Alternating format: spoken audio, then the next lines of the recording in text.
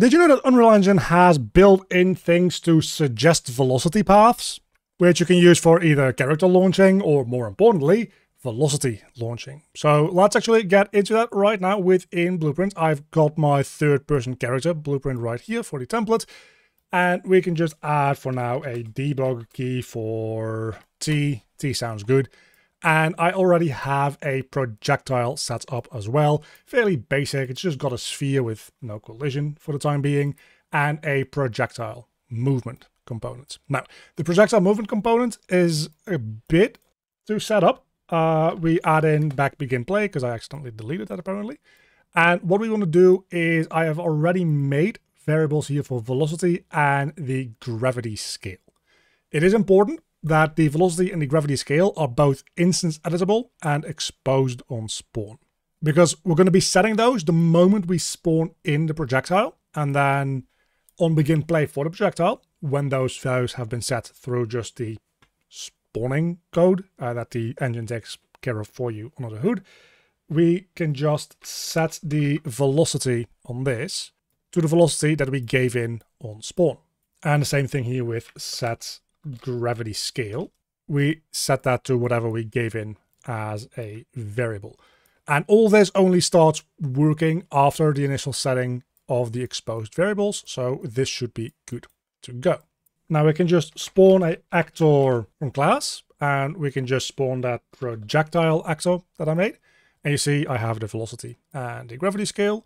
So let's set gravity scale to 1, and velocity, just by default, let's set that to like 200 or whatever.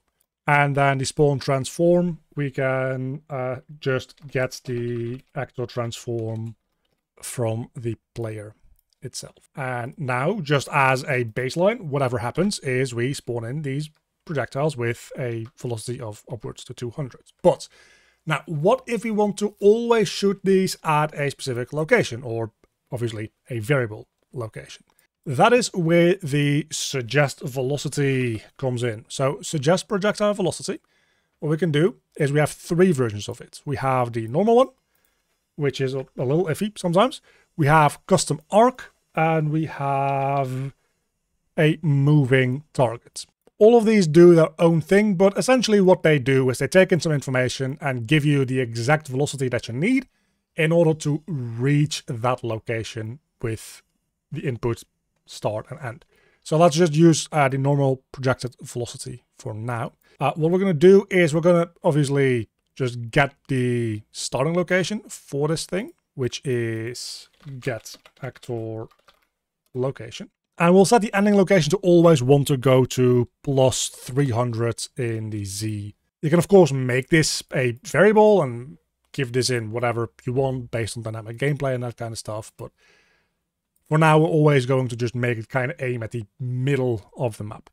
We can give it a launch speed, which is just the initial velocity that it gets. So let's set that to like 2500. And then a Z gravity override. Now, this is where you might be getting mixed up a little bit. This is not the gravity scale. It's different from gravity scale that you see here. This is the actual gravity value that we're going to be working with. So in order to get that right, is what we want to do, I'm going to make just a little bit of room here, is we want to get the gravity Z, and we can just get that from our character movement, but this is already multiplied by the character movement's gravity scale, because this is just the world gravity multiplied by the gravity scale for the character movement. So we also get the gravity scale for this thing and just divide it by that.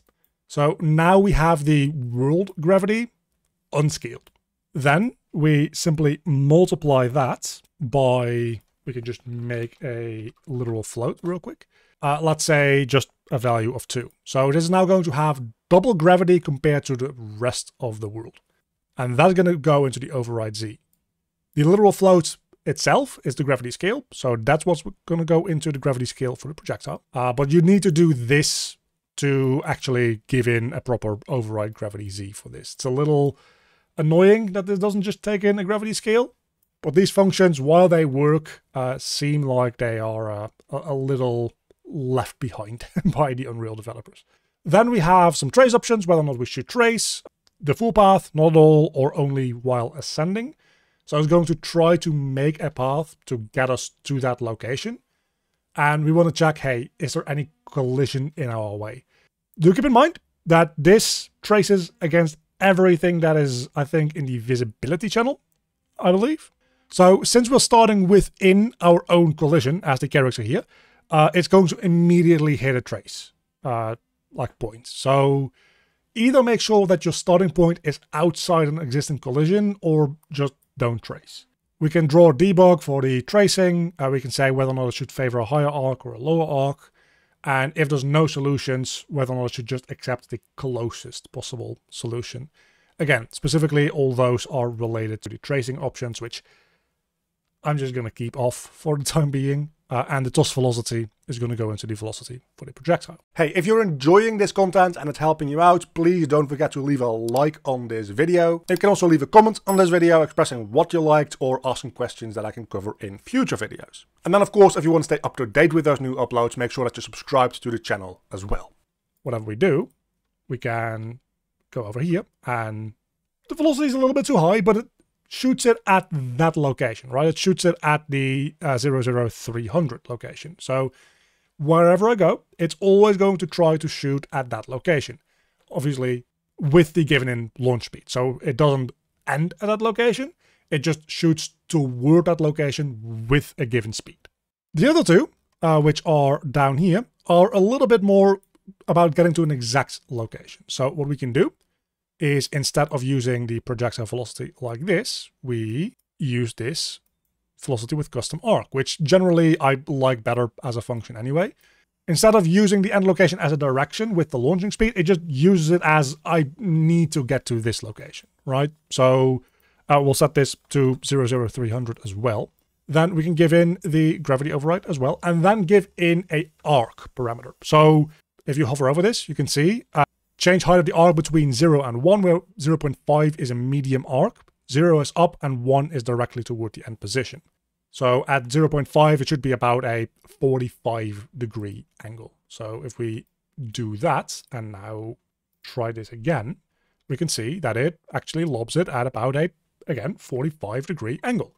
And it always actually goes toward the position that we give in. It doesn't overshoot it, it doesn't clamp based on any speed values, unless of course your projectile movement has a limited speed value, but it always just lobs it so that it hits the location that you want to be at.